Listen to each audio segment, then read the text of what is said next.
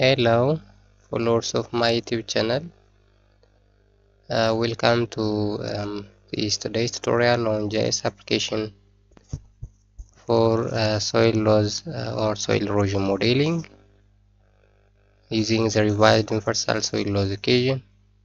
So this is the fourth part of this tutorial, and today we will see about the third parameter, or that is the third factor, slope length factor. Okay.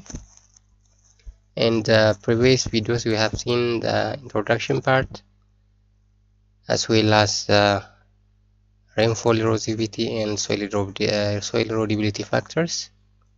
Now today we will see the LS or the slope length factor.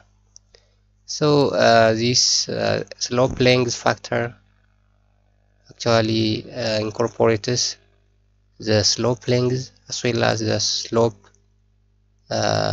steepness factors. Okay, so we should have to consider the steepness as well as the length of the slope. Okay, so this slope length is the distance from the point of origin of overland flow to the point where either the slope decreases, enough that depositions or the run of water enters the well-defined channel. In a shorter way, this slope length means that is the distance from the overland flow to that of the well-defined channel. In our case it may be rivers or streams. Okay, so that distance is slope length. So generally, if you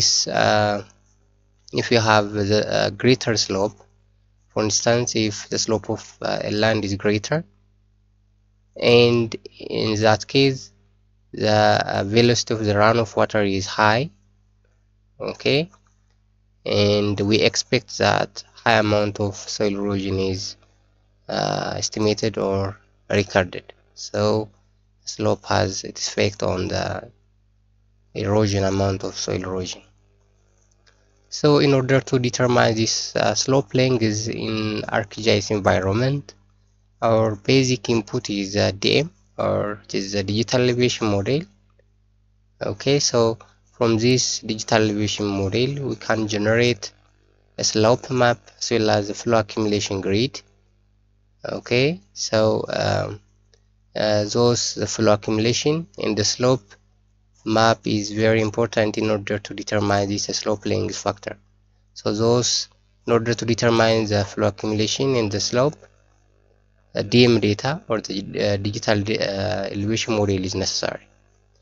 And if in case if we don't have DM data, we may have an option to digitize topographic maps. Okay, in order you should have to have a topographic map, and you have to digitize it. Under the digitized the topographic map, you should have to generate a contour with 20 meter interval. Then you can have an access to generate a tin or triangular regular network, and now we can convert, yes, we can convert this tin into DM in a raster format. Okay, but nowadays we do have a lot of sources that helps us to download DM. For instance, you can use Alaska satellite facility as well this Earth Explorer, in order to download a digital elevation model. So after you have prepared the slope and the flow accumulation map of your watershed, the final step is you should have to determine the slope lengths under ArcGIS environment on raster calculator. So based on the suggestion of this Moore and Burch in 1986, the slope length factor LS is given by the power of flow accumulation times resolution. This resolution means the cell size of the digital elevation model, divided by 22.13 the power 0.4 for the case of flow accumulation. Okay, for the case of this flow accumulation, the power 0.4 times the power into sine slope. Yeah, you should have this slope map as well as the flow accumulation map, times this one divided by this, the power of 1.3. So using this equation you can have the power to determine this slope length factor for the input of this revised universal soil loss equation. Alright. Okay, so finally you may have say type of map for the case of this LS factor. So before we are proceed to the GIS environment, it is better to see some articles. Yeah, for instance, from this article,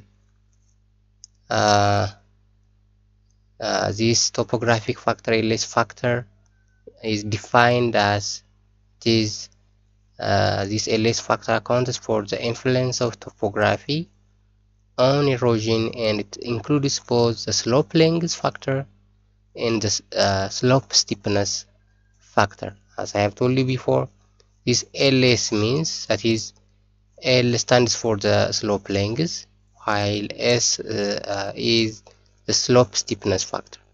Okay, so in the steeper and longer slope, if you have steeper and longer slope, erosion by water is greater due to the greater influence of topography and increasing runoff. You see, if the slope is steeper and as well as longer, we have greater erosion due to water. Yeah, and in conversely, in gentle and shorter slopes, the soil erosion by water is lower. What that means, small. So we should have to take care on that. When we are saying LS factor, we are saying that the slope length factor as well as slope steepness factor.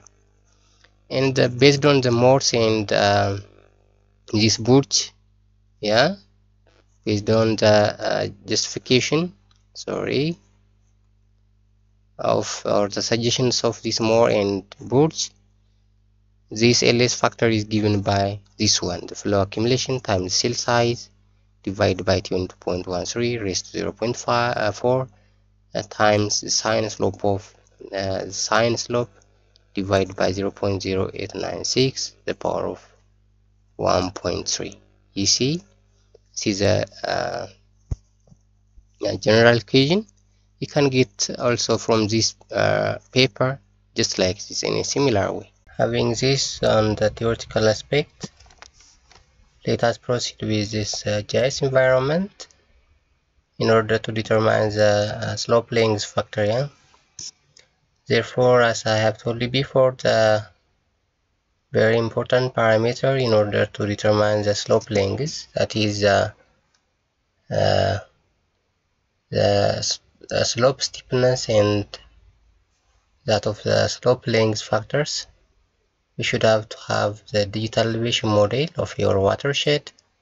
For this tutorial, we have this DEM, and you should have to mask based on your watershed boundary. Yeah, so to do that, you should have to open Arc Toolbox first. Yeah, Arc Toolbox, this one. So under this Arc Toolbox, proceed to the spatial analysis tool, and there is here extraction in order to mask your watershed. Okay, so double click on this extract by mask. Then our input raster is this DEM. Yeah, and that's a DEM, and I would like to extract by the Andasa watershed here. Yes, and I would like to put here, as I can say that Andasa DEM, just like this, I can say. Okay, so you can say here, okay. Now we are getting our digital elevation model for the intended watershed in such a way. So Now we can have an access to delete this one, the previous one. Yeah, if you uncheck the watershed boundary, we have this digital elevation or digital elevation model. Yeah, so having this DM data, the first parameter is a slope map. Yeah, so similarly go to this arc toolbox and this spatial analysis tool, and go to the surface in order to prepare the slope map here. Okay, so double click on this slope. Our input raster is under SADM here. Okay, so this one is under slope. Okay, and that's a slope map.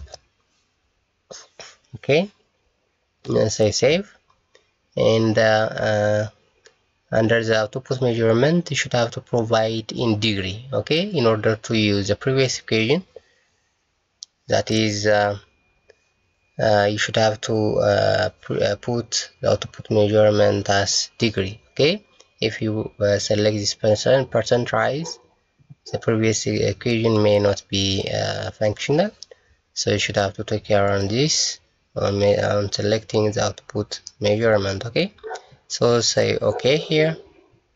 Now I have this slope map of the watershed.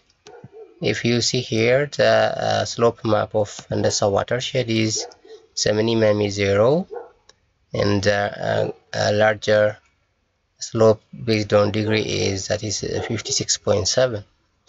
We have the first data for the LS factor. So the second data is the flow accumulation, and similarly from this spatial analysis tool and under hydrology, we have this flow accumulation. Before proceeding to this flow accumulation, we should have to do the field sync as well as the flow direction. Okay, so the first thing here is field sync, and the input surface raster is a digital elevation model or the DM here, and I can put as this field. Okay, DM, so I save. Okay, now I have the field DM.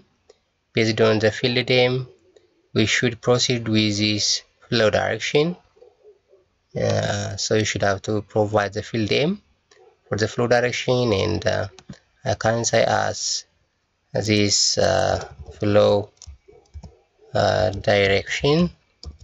Okay, okay, so let me reduce the character, just flow direct. Okay, so say okay. Now we are computing the flow direction map of Andasa watershed. Having this flow direction map, our last goal is determining the flow accumulation. Okay, the second parameter. So we can observe that from this flow direction map, from where to where the water is flowing. Okay, so we can access in such a way flow accumulation. All right, double click on this flow accumulation, then our input data is the flow direction. Here the flow direction, and let us use as a flow accumulation here and Andasa. Yeah, we can say okay. So say okay here. Now we are okay, so flow accumulation map is generated successfully. As you see here, you can observe that there are streamlines here, okay, or the stream networks of the rivers in the watershed. Yeah, as you observe, those are the major rivers. Yeah, at the upstream there are some small rivers or tributaries that contributes to the main river of Andasa. So in such a way you can generate the flow accumulation map, and our last goal is to determine the LS factor. So go to this spatial analysis tool similarly, and here is map algebra. Under this there is raster calculator, so you should have to double click on this, and from the previous equation, in order to calculate this LS, we have the power, yeah, we have the power. Can say that the power of flow accumulation هندسة times the resolution. So the resolutions of our DM is 12.5 by 12.5. You can see from the source, yeah, 12.5 divided by 22.13, yeah, comma, or that is the power of 0.4 for the case of this flow accumulation, in times the power in sine slope, yeah. Here you should have to select sine slope, and that's a slope, and outside the bracket you should have to say times 0.01745 divided by 0.0896, yeah, and the power here is 1.3, and you can say that this is LS factor, yeah, LS factor. You can say in such a way and say okay, now it is generating the slope length factor of Andasa watershed. Okay, so if you see here, if you see the LS factor of the watershed, okay, it looks like this. If you uncheck the remaining one, so our LS factor or the slope length factor varies from 0 up to 14 in such a way. So you can change the color ramp from this one in such a way, okay, if you mark, or you can invert it just like this. So we can have an access to prepare LS factor in such a way, a simple way. Okay, and if you have any questions, please put under the comment section. I will come up with my answers. Okay, and don't forget to share and subscribe my YouTube channel. Okay, so it is all about today, and have a nice time. Bye.